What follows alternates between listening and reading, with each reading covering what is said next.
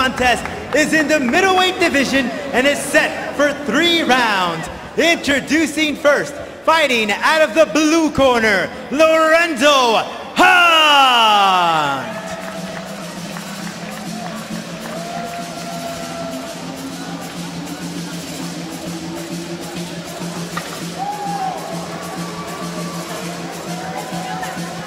Here he is, Lorenzo Hunt, 2 and 3, courtesy of Special Operations Wounded Warriors, the walk down by Sal.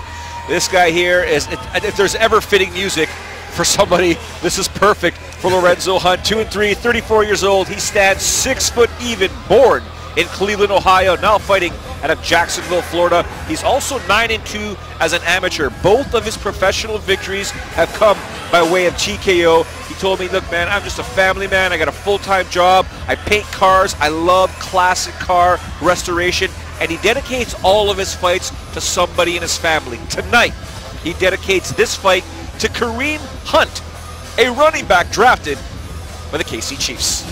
Yeah, I got a chance to catch up with him yesterday, and he said, you know, kind of a testament to how big the sport of mixed martial arts has become. He said at first he just kind of did this to fight, but he is taking his career seriously now. He's starting to learn all the finer arts of mixed martial arts, such as jiu-jitsu and wrestling. He's taking it very seriously. He believes he's a tighter, better fighter, and tonight he's going to go out there and show that. He's going to have to prove something seriously with Michael Lombardo, because Michael Lombardo's undefeated. Although he's 2-0, he's got a lot to prove. But Lorenzo Hunt's got 5 fights to his record. Of course, 11 as an amateur. This is a guy that's got the experience. It may not show just yet on his professional record, but believe you me, ladies and gentlemen, this guy is more than happy to stand and bag. Back into the cage with Rodolfo Roman. And his opponent, fighting out of the red corner, Michael Lombardo. Here he is, Michael Lombardo, 2-0. When I first looked at this guy, I'm like, you must have played another sport. He told me flat out, yep, I was a college football player, 27 years old. He's fighting out of Jupiter, Florida, representing the American top team. He's got 1 TKO finish on his record. This guy says all the time, you know what, Joe? I know what you're going to ask me. I heard you asking everyone before me. I'm a family guy. You know what I love to do? I just love to go to the beach. You live down in Florida, you go to the beach. Just relax over there. I'm a simple guy who loves to fight. I said, you're a former football player, but you love to fight. He goes, I love the competition. I just want to compete. I want to do whatever I can just to remain competitive. He's still young. He's 27 years old. Yeah, I mean, you know, once again, you know, mixed martial arts is taking off so much. It's kind of become an avenue for a lot of these different athletes who love that physical contact.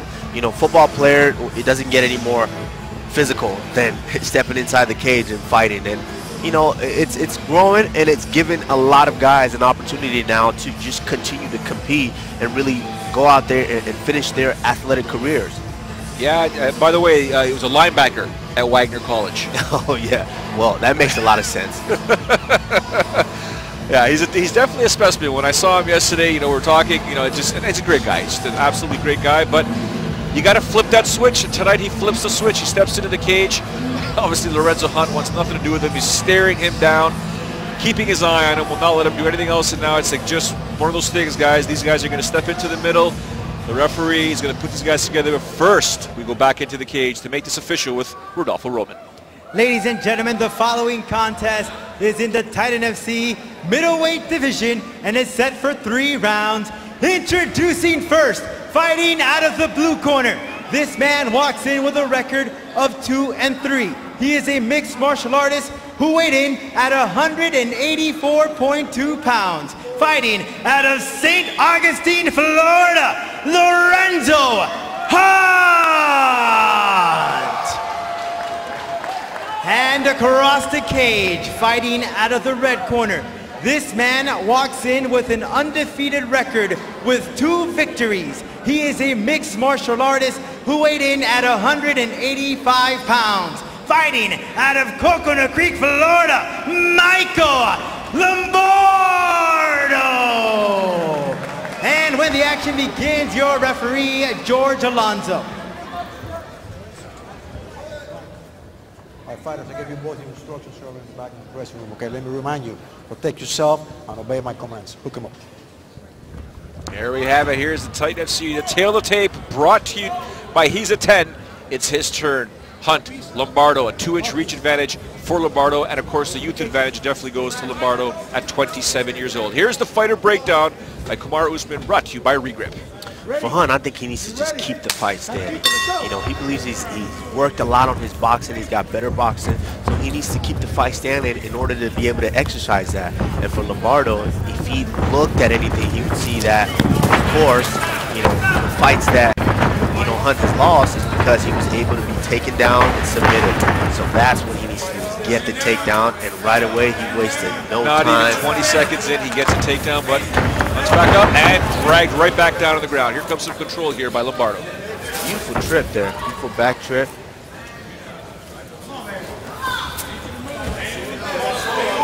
Right now he's kind of riding him, and this is what we call referees that bulldog choke, but you know, that gives Hunt the opportunity to stand right back up. Now he needs to break, he needs to get out of this clinch position and quit messing around here. He needs to break, get back to where he's able to use his boxing. Dangerous once again. Giving up his back, or perhaps you could say it was Lombardo taking the back there, or at least beginning to control and ride the situation. Yeah, Lombardo said, you know what, he wants that choke. You know, I have better wrestling. You know, I'm a better, well-rounded fighter, and so I'm going to use that. And you can see it here. You know, he's kind of controlling Hunt. Right away, he's dragging him down to the ground, and he's just kind of ragdolling him around. Don't grab the glove! And he's repeatedly going for that Dars. But he's not in position. He needs to kind of get on that side, knock him over down to the side, and then squeeze it in. Oh, he loses position, and now he finds himself on his back. Gave up the underhook there. He had an overhook, but now he's just stabilized the position. I mean, would you not have recommended to keep that underhook to begin looking for a sweep? Well, you know, I would, but one thing that, you know, that he's doing a good job of, he's trying to set something up. He's continuing to move his hips. He's not just staying stable there. Hunt needs to get his hands off of the mat, which is the first thing they teach you.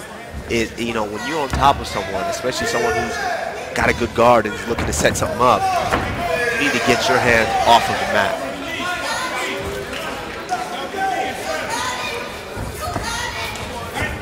First mistakes you make when you take jiu-jitsu class, your first month or so, you learn that real quick.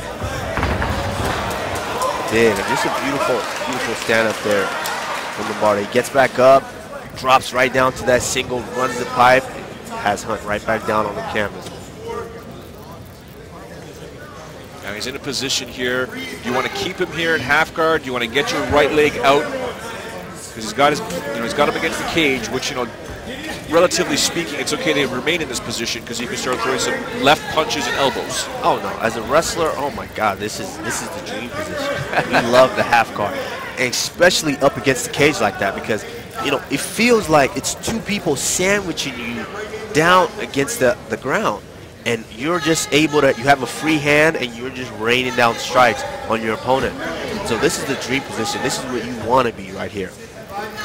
For Lombardo right now, what I would do is right there, I would post with that left hand. I would pull that right hand out, look to land something huge over the top, and then dig it right back really quick into that underhook position. So you never really lose in position, but you're landing damaging strikes that can end the fight at any time. So now he's going to try and trap the right arm with his knee, because the left arm upon is holding him down, preventing him to get space to land some bombs.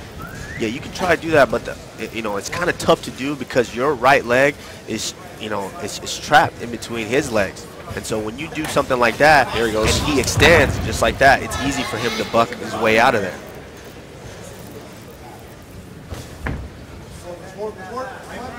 We got a minute left here in the opening round here.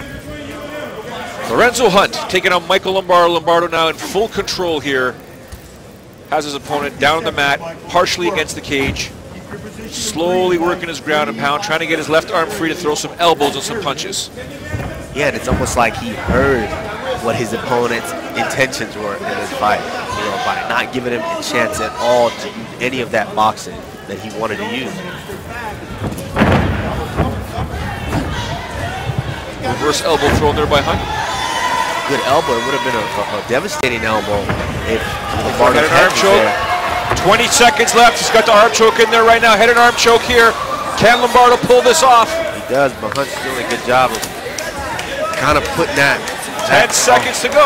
That is tight. That looks real tight. But he gives a thumbs up to the referee that he is okay. Well, Lombardo should be moving over to the side, though. Hunt's up there by Lorenzo Hunt, who survives the barrage there, the submission attempt. And you can tell he's taking this serious. He's taking his grappling a lot more serious because he's been in positions like that, and he was completely comfortable. You know, he gave the referee thumbs up with about 15 seconds to go, and he just relaxed. He wasn't taking that much damage, and he knew he wasn't in trouble. He just relaxed there and waited the round out.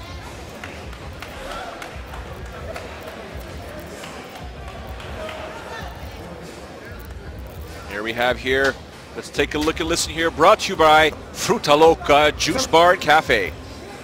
Be able to see. ¿Es tú? A frente, va.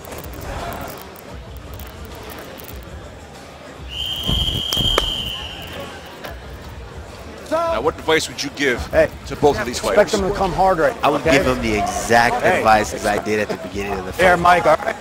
For Lorenzo, keep the fight standing. You got to use your footwork and movement to be able to avoid those takedown attempts. And for Lombardo, get the takedown. Do what you did at the beginning of the fight. March forward, change levels, get him down to the ground. Very dangerous throwing that kick there, and then not even 5 seconds into the second round, he gets taken down again. Yeah, I mean, it was a good attempt because you knew your opponent wanted to change levels and get you down to the ground. I think he could have did a little bit better at lunging into that and turning that into a knee, but unfortunately it was a kick, and did make contact, and his opponent took him down. Lombardo immediately trying to get over there and get that head and arm choke once again. He's working on it. He's trying to get through there. He's trying to, I think he can easily get full mount, which he's attempting right now. Continues to work there, trying to get, he's got an overhook, or he's got a head control there. He's trying to push the knee down. He's got to scoot his hip over the top there, while Lorenzo has to turn into him, either get full guard or get back up to his feet, which is what he should be doing. As Kamaru Usman has reiterated, get this fight back up standing. If you're Lorenzo Hunt, this corner has to instill in him. Don't be on the ground with him right now. Your strength is in the stand-up. You need to be fighting. And now a guard pass there, the side control there by Mike Lombardo.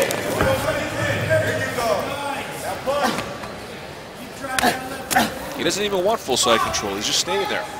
Yeah, this is a great position because you're still now in complete control. When you go side control, it takes a little bit off because you're trying to control your opponent while he's able to still continue to move his whole body. But when he was in side control there for a second, he still was underneath his opponent's hips, so you can feel him when he's going to kind of have a little bit more control of him. Well, you're a newly minted brown belt. Let me ask you this question. As a wrestler with also a brown belt, Mike Lombardo, do you want to be in the guard right now, or do you want to get out? Because you got him against the cage. Yeah, but what you want to do here is, this is a fight. This is not jiu-jitsu. So what you want to do here is you want to posture up and land something big.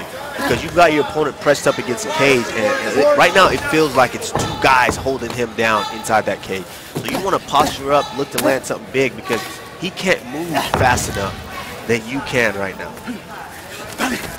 There he attempted to posture up there, but he put his head back down. Lorenzo Hunt cannot be sitting here. He's just being stagnant. He basically has his legs closed. He needs to be looking for a sweep. He needs to be looking for separation. I think he could perhaps use the cage to stand back up. Yeah, he's definitely got to open up that guard. You can't keep the guard locked in there with your back up against the cage because you're not doing it. So you've got to open up and look to at least knee slide up to the side of the cage and try to work your way up. It looks like I think we have a wardrobe malfunction here. But that's not stopping Lombardo. He's still landing those right elbows. I believe you said it's not a wardrobe show, it's a fight. It is definitely a fight.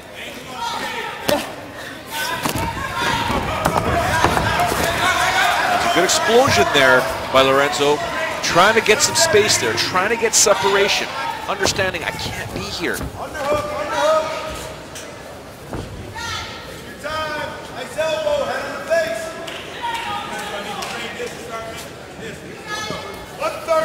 He needs to start digging. There he goes. He's got that under, but now he finds himself in full mount. And right now, you've got to push on one of those hips. You got to push that hip up down. his back. Oh, beautiful job of rolling out, but good hip scoot. He's got to come all the way up. You can't do this halfway, because right now you're still down. If you're gonna come up, you've got to come all the way up and make your opponent fight even harder to keep you down than you trying to get up. Just over a minute here in the second round between these two middleweights. Lorenzo Hunt in the black shorts, Michael Lombardo in the red shorts here, now beginning to drop elbows on his opponent. Yeah, he's kind of got that crucifix trapped up against the cage. He's landing strikes here.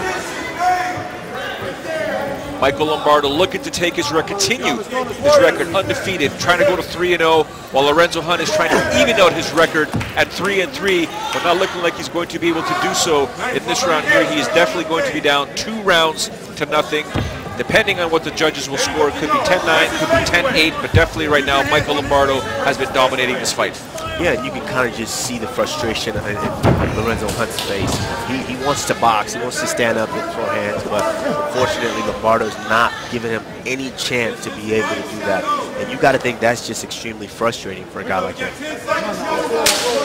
Definitely frustrating. If he can survive these 10 seconds, I'm sure his corner will tell them, do not throw that kick like you did at the beginning of the round, because this is where you were for 4 minutes and 55 seconds.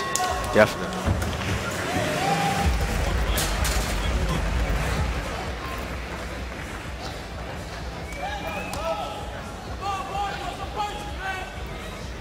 All right, let's take a look here at the replay here from the second round here.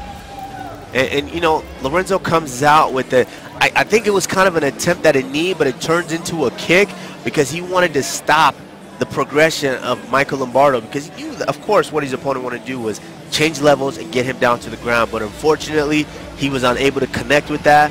Lombardo changed levels, got the body lock, and got him down to the ground. Let's take a look at our fighter adjustments brought to you by Tim Tam. For Lorenzo Hunt, you know, he's got to just get up to his feet. He's got to keep the fight standing and give himself a chance in this fight. And for Lombardo, right now, you're winning the fight clearly. You know, nothing needs to change. Get the fight down to the ground. Now look to land big strikes and try to finish your opponent, because, of course, you don't want to leave it to the judges. So you want to be able to finish your opponent. Well, I was looking into Lombardo's corner, and I can't necessarily read lips, but I understand body language, and they were basically describing combinations, punching combinations to him. Last round. That surprises me. Yeah, definitely. But I think there's no surprise here. He's going to get this fight back down to the ground and try to finish this thing. Exactly what he does is changes levels. 14 seconds into the third round, changes levels. He gets the takedown once again, puts Lorenzo Hunt up against the cage pretty much here, and deja vu. Exactly. But I got to credit Lombardo there. You know, that was a beautiful double leg takedown. That was like a freight train coming, you know, because right when that thing hit, it cut Lorenzo Hunt in two. Lorenzo needs to figure out how to get that underhook here. He cannot stay here because he's being dominated this whole fight by Lombardo. He has to get this fight back to the ground. He needs to figure out, I mean, there's the oldest of old school that I learned a long time ago in jiu-jitsu. Sometimes you can abandon technique. There's a red button that you press inside your head. It's the panic button. Just get out. Just do whatever you can to get out. I mean, technically, there are many, many ways he can prevent himself from being in side control, getting up, standing up to his feet. To my right is a wrestler. I'm sure you've got many different techniques you could use, and of course, being against the cage, that's an option for you as well. That's true, but for Lombardo, what he's doing, he's essentially trying to set up a finish here. And so when you start to panic, like Lorenzo, and you throw technique outside, you know, you're susceptible to getting compensated. Yes. Basically, you know, you can't see what's coming. And so you're just in a haste to try to get up on your feet while your opponent sets something up, and all of a sudden you throw your arm over, you find yourself in the arm triangle, and your opponent's choking. Don't get me wrong, I understand jumping out of the frying pan to the fire. I definitely understand that, but at some point, you're going to lose this fight. Exactly. You need to do something to get back up. Oh no, I definitely agree. You know, and you know, this could be it. Exactly. I give it one more minute. You know, you might hear his corner tell him, "Get up." Lombardo. So he gave up his back, was able to get back up, but then he didn't get the underhooks in to prevent being taken down like that. No underhooks in, and which allows your opponent to be able to drop right back down to your legs, lock his hands, elevate you up, and drop you right back down. In a situation like this, despite, you know, Hunt attempting to get the fight back onto the feet, it is dejection, but there's also fatigue setting in right now. Oh yeah, but one thing, you know, about it is, you know, Lombardo's not really landing anything significant to wear out Hunt. You know, he's kind of just grappling him and just holding him down. And, which is, as you can see, Lorenzo Hunt's still able to move, and, you know, he still has a lot of energy there, trying to move and get back up to his feet. Good step over there. Now he's in somewhat of a side control position here. Cleared the legs here. I think he's trying to work once again for the head and arm choke. He is, but I think he'll settle for that crucifix if Lombardo, if Hunt throws his arm right back up there. He went right back into the right back in the half guard. It's a wrestler's dream right there. That's our position.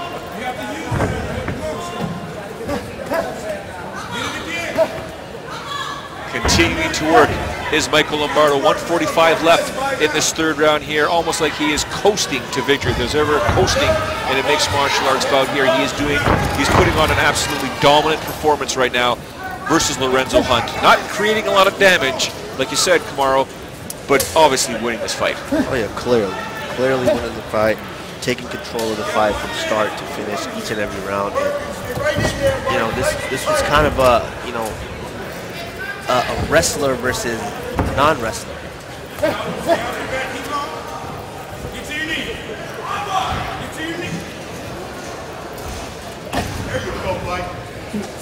Just over a minute to go here in the third round. Titan FC 44 brought to you by It's a 10 Hair Care. Now he's got full mount. Lombardo throwing some bombs here. Hunt giving up his back there. Good opportunity here to stand back up there, but I'm sure he is super fatigued with less than a minute to go, but does throw that back elbow. Yeah, I mean, that was a sacrifice there. You kind of gave yourself a chance to stand back up to your feet, but you throw the elbow and put yourself right back down. You know, that was kind of a risk versus reward situation there, and in that case, you know, the risk was much greater than the reward. Less than 30 seconds to go, Kamaru. I mean, we need a miracle here for Lorenzo Hunt to pull this off here. Lombardo's coasting. He's just landing. He's got control. He's got the hips down. He's trying to reach over the leg, trying to flip him over here, trying to take the back. He's just doing what he needs to do to emerge victorious. Yeah, he's done a great job. You know, he drops back down to the feet. You can see one more takedown.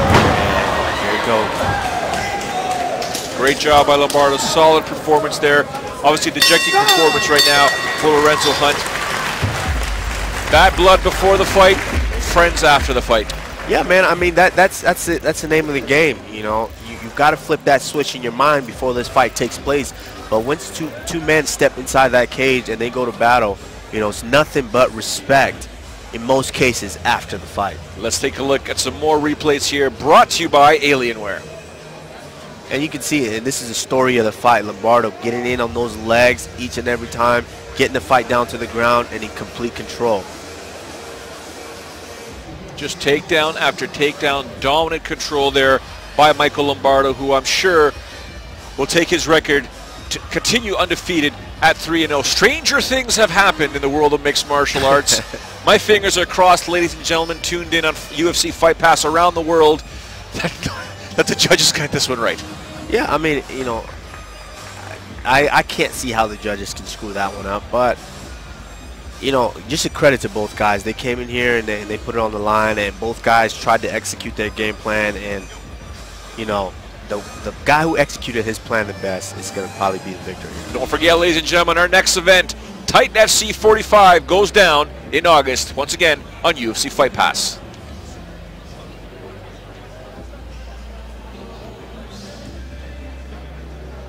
We are awaiting the official decision here with Rodolfo Roman, gathering the scorecards. He has now entered the cage here. He has them. Hopefully he doesn't have to do too much math.